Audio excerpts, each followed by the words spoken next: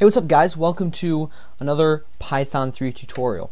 So in this tutorial I'm going to go more in depth into classes, and actually in the next couple of tutorials I'm going to be doing that as well, because classes are a very important part of Python and really any object-oriented language, and you really are going to be using classes for many, if not all, of the programs that you write in an object-oriented language.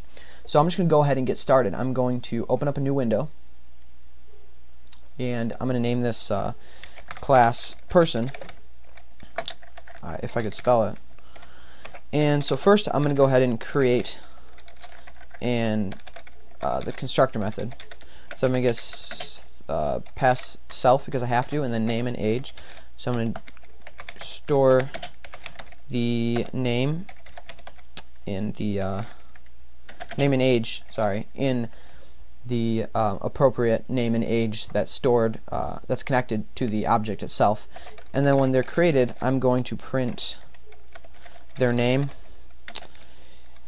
has been born! Exclamation point, because we're happy for them. We're happy that they're born. And then we're going to do self.name. Alright, so I'm going to go ahead and I'm going to run this. I'm going to create actually a person, actually two people, just right here in this program, which is actually what you're going to be doing a lot of the time. You're never actually going to be running a real program in Python shell. So I'm going to create one person, and his name will be Johnny, and he will be 20 years old. Sounds good. And then another person, and let's throw in the equal sign there as well. Let's make it a her. She's going to be named Mary, and how old do you think she should be? Probably about 26 is good. No, 27? Alright, that's better. So let me save this, and I'm going to name it person, because that's the name of my class. Most times you name the program the name of your class, and I already have it, so, but I'm going to replace it. And then F5 to run it, or you could go run module. And there you go.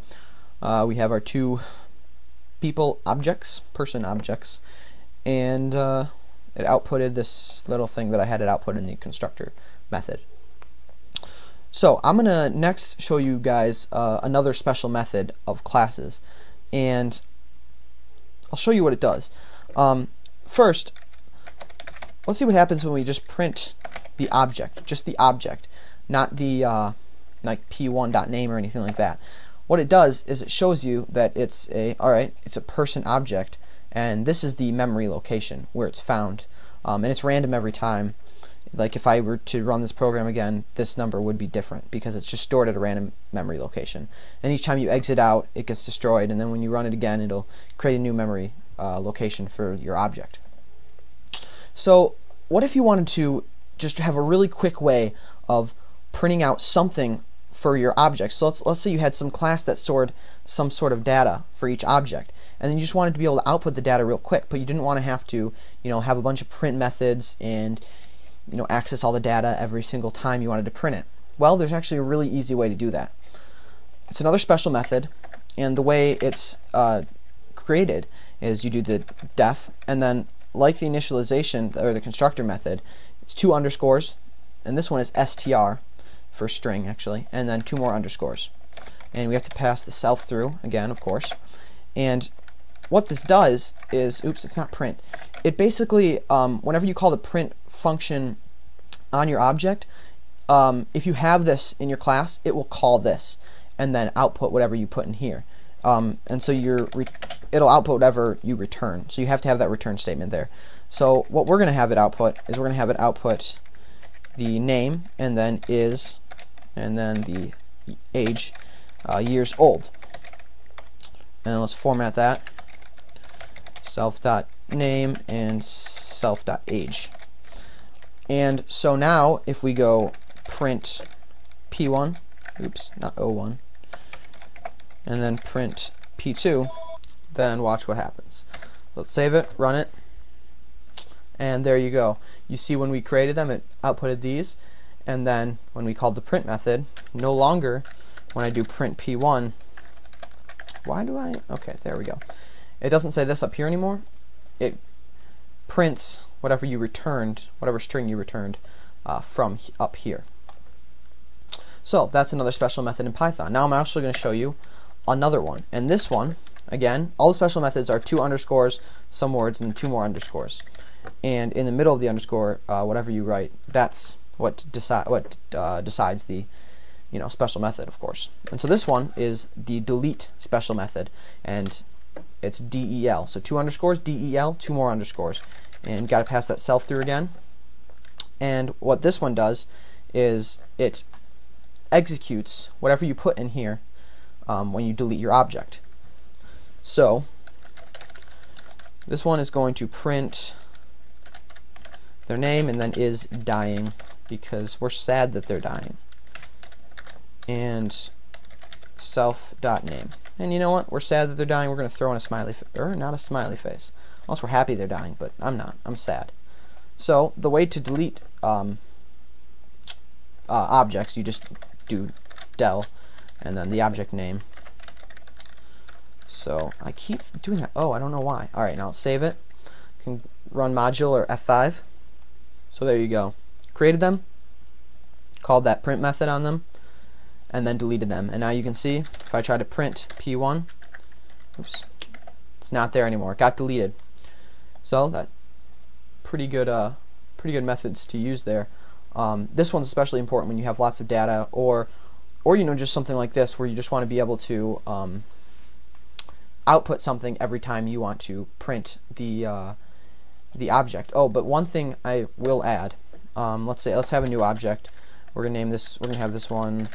Let's just have it. His name will be Bill, and he'll be like 5 years old.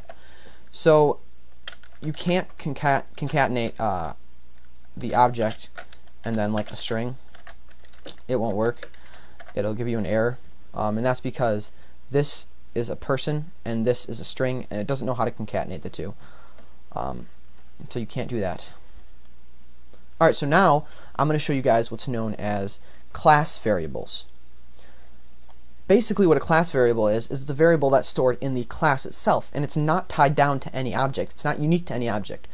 And any object can access it, but it'll always be the same value for every object. So in this case, I'm going to have a class variable, and it's going to be population, and I'm going to set it equal to 0.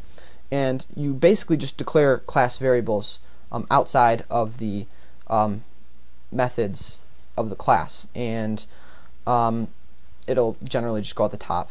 It's just good syntax for you to do that, I guess. Just generally, it's the best place to put it at the top, because you can see all of your class variables first. And because it's a class variable, you can just access it from anywhere. But the way that you access it, you can't just put population right here. If I do this, that'll give me an error. What you have to do is person.population plus or equal to 1. So when I create them, I want to increase the population because I just got one more person in my world. So got to increase the population.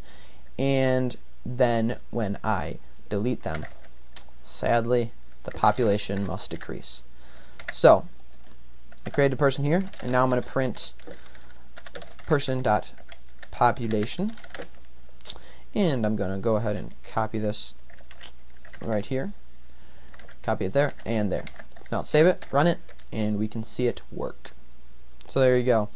Johnny was born, the population was 1. Mary was born, I did not mean to do that, but the population was 2. And then John died, population moved down to 1. Mary died, population moved down to 0. So this can, as you can see here, it can keep track of how many objects in the class you have, but it can also do a whole bunch of other things, and it's actually can get pretty important in some programs, so just make sure that you know how to use this. And just again, you refer to it as person.population, not self.population, because if it was self.population, then it would be a class variable, or not a class variable, it would be an object variable, and it would be unique to the object that you were using to access that method. But as it is, it's a class variable, and so it's accessed using person dot. And so again, you can have a variable that can be accessed anywhere in the class at any time by any object, and it can actually be accessed outside the class, as you can see right down here. I accessed it by going print person.population. Now I'm going to show you one more thing in this tutorial, and then I'm going to wrap it up.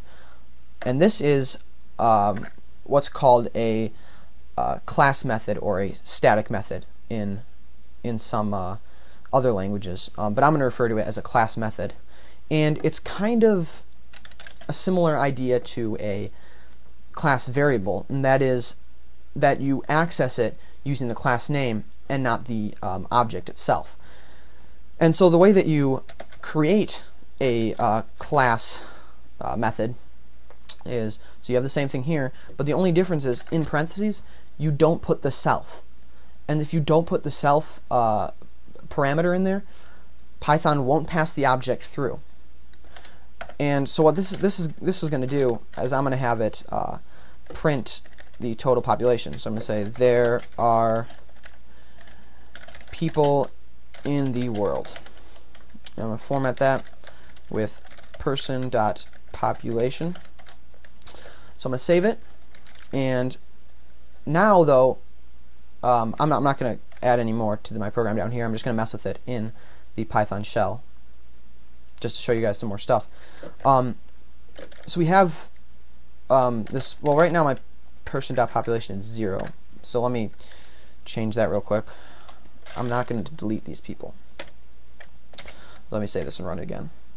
Alright, so one thing that's interesting about class methods, the only way that you can access them is the class name and then the method. So person dot, and you can see total population, and you can see its outputs. There are 2 people in the world, and you cannot access it using any objects, because if I try to do that, watch what happens.